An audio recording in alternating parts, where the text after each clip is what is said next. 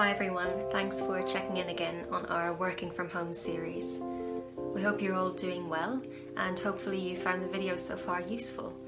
Even if you don't have time to do all of them, just doing one or two can help to break up the routine and maybe alleviate some of the stress you might be feeling at the moment. So today we're going to be looking at the lower back and hips.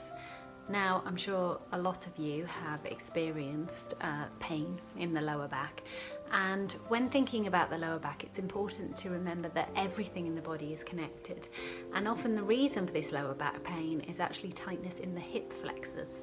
So we're going to show you some stretches and some self-massage techniques to not only help with the lower back pain, but also to try and open up those hips a bit.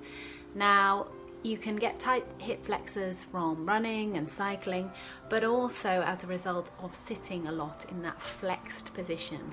So this can be a problem when we're working from home. This first stretch targets the outer hip as well as the glutes. Swivel away from your desk to give yourself a bit of room. Then, sitting upright in your chair, cross your ankle over the opposite knee. Flex your foot, and you should feel a stretch on the outside of the hip. If you're not feeling much or you want to increase the sensation, slowly hinge forward at your waist and lean into the hip.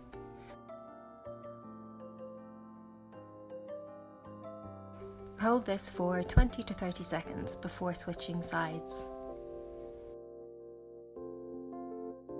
Now, let's try a gentle seated twist.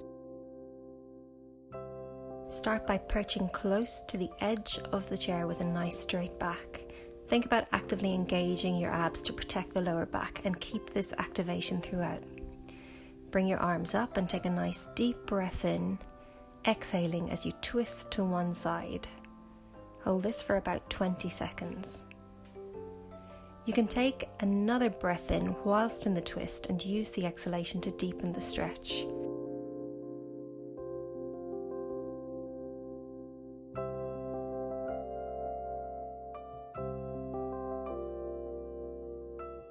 You can use the opposite arm to add a bit of extra resistance, as you'll see Lucinda demonstrating. This is a really nice stretch to warm the muscles around the lumbar vertebrae.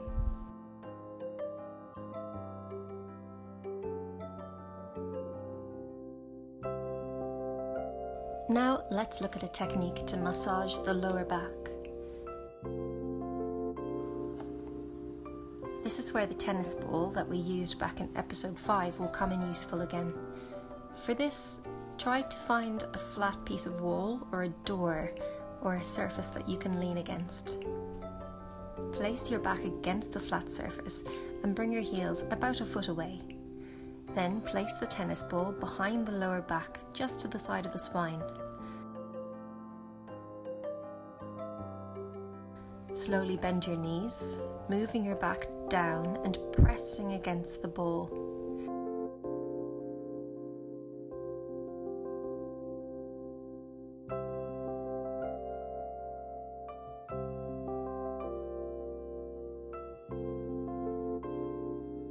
You can do this 5 or so times before moving to the other side. And don't worry, the ball will probably drop to the floor more than once. Just pick it up and start again. If you have a floor space where you can do this, you'll feel a bit more stability and also a bit more pressure from your body weight against the tennis ball. If you don't have a tennis ball or something similar lying around, there is another nice technique that you can do. Just take your hands to the sides of your waist, as you'll see Lucinda demonstrating, and slide the thumbs around to the back either side of the base of the spine. Using firm pressure, move up the sides of the lumbar vertebrae, making circular motions with the thumbs, and then sliding back down to the base of the spine. You can do this 3 or 4 times, or as many as feel good for your back, and this is a really nice way to alleviate any tension that builds up in the lower back. Thanks so much for watching, everyone.